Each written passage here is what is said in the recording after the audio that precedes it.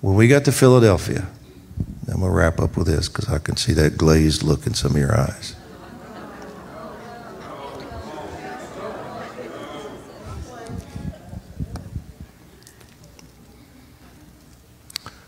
With Cape Henry, Jamestown, Plymouth. I started to tell you this. I'll tell you this before I get to Philadelphia. One of our team members had been researching her family lineage, ancestry, and had one place going back that she couldn't find. She received a phone call from a friend or someone that was helping her, or I don't know if she Googled or what, but anyway, in the van on the way to Jamestown, just before we arrived, she found that link she was looking for, and her ancestor was the wife of Robert Hunt, the founder of Jamestown. Her great-great-great-great-grandmother was a part of Jamestown. Just a coincidence.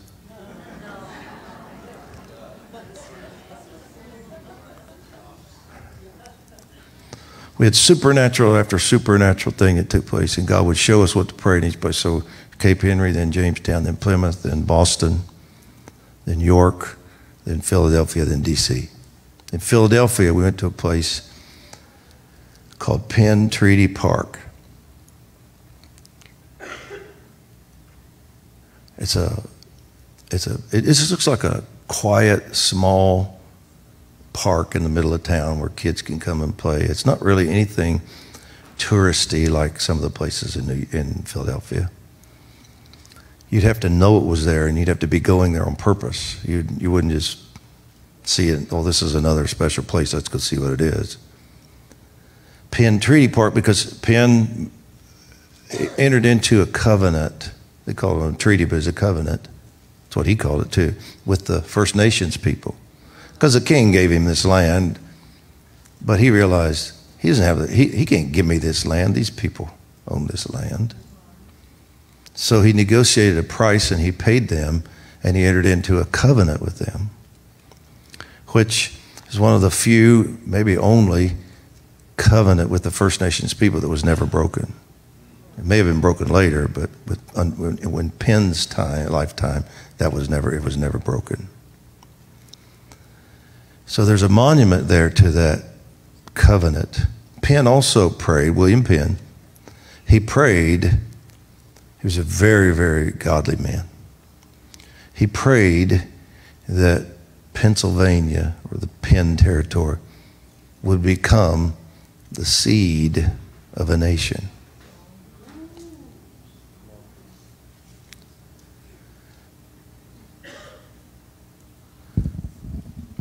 And from the beginning, time catches the decree. Years later, our nation is born in Philadelphia. The Declaration of Independence, Continental Congress, the government is formed, all in Philadelphia. The Liberty Bell, declaring freedom. Leviticus, what is the references on the Liberty Bell? They don't tell you that in school. Proclaim liberty throughout the land to all the inhabitants thereof.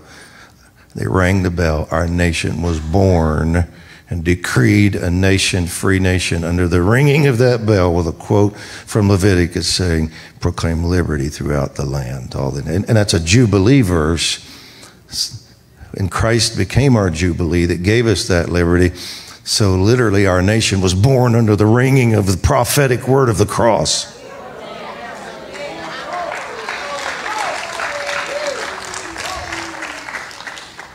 Well, we're there, and so we go to the park, and we realize immediately that we had stepped onto holy ground.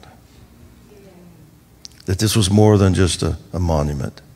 The presence of God filled the place, and we gathered around the little monument, and we began to pray, worship, took communion, and the presence of God continued to fill this park.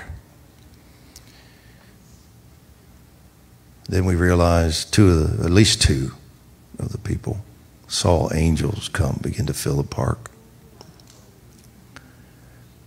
And we realized suddenly we have tapped into a root of covenant and mercy.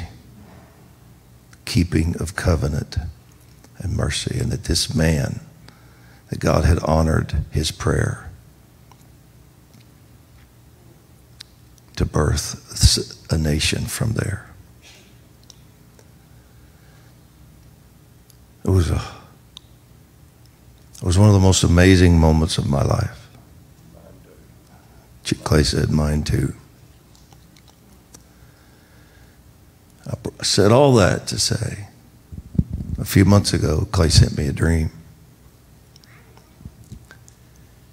And in the dream, we were back in Penn Treaty Park on what we called the retracing tour, because the prophecy said retrace the covenant, the places. He said we were back in Penn Treaty Park, and the presence of God was there like it was, and the angels. And then Donald Trump walked into the park. President. I'm not so sure some of these dreams about him that have been given to me, like that it's so much him as maybe him, but absolutely it's what he represents. It's the highest seat of authority naturally in the nation. But he walked into the park, walked up to us, and he said one sentence in the dream: we can move on from here now.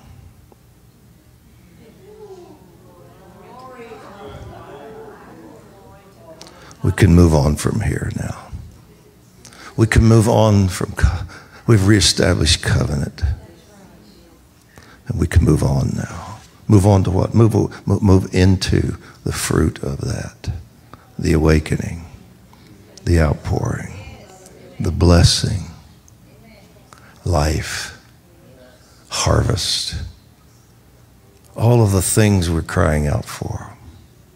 It's time.